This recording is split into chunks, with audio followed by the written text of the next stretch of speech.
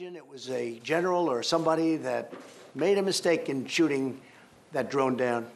And fortunately, that drone was unarmed. It was not, there was no man in it, and there was no, it was over international waters, clearly over international waters. I think they made a mistake. And I'm not just talking to the country made a mistake. I think that somebody under the command of that country made a big mistake.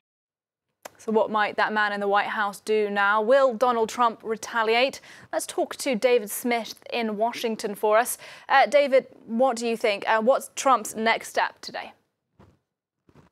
First thing to say is there's a dramatic report in the New York Times in the last few hours suggesting that Donald Trump did indeed give the go-ahead for some sort of military strike, and it went as far as planes being in the air, but then for unexplained reasons, it was called off and no missiles were fired.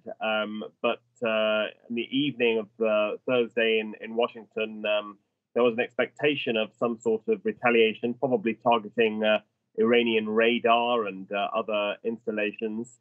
The Washington Post also has a report on that, so evidence seems to be accumulating, and it's unclear why that attack, if true, was called off, and whether it might still go ahead after apparently intense debate among national security staff and the White House.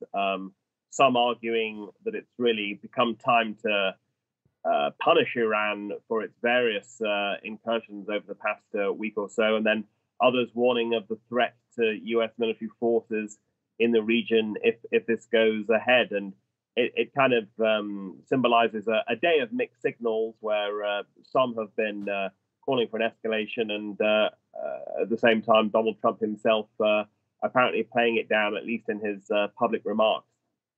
Yeah, certainly mixed rhetoric then coming out of the White House, but it's not just Donald Trump that we need to be listening to, is it? There's also Democrats on the Hill that have been speaking. Give us a sense elsewhere in the Senate. Is there pressure to act from Democrats and Republicans? It now seems to be breaking down across partisan lines, not for the first time. When events happen in Washington, Republicans are being quite strong in their calls for some kind of response to Iran. Lindsey Graham, always something of a hawk in the Senate, talking about the need to inflict pain, and the pain that Iran should feel. Tom Cotton, another senator, has talked about bombing Iran, and Republicans are being pretty robust in their demands. But as so often, Democrats taking an entirely different stand. Chuck Schumer, the minority leader in the Senate, used the word bumbling, the danger of America bumbling into some kind of military confrontation that would spiral out of control. And Nancy Pelosi, the House Speaker, warning against reckless conduct. Democrats really very suspicious of this administration, suggesting it's manufacturing a crisis here, and demanding that the administration explain itself to Congress to authorize war.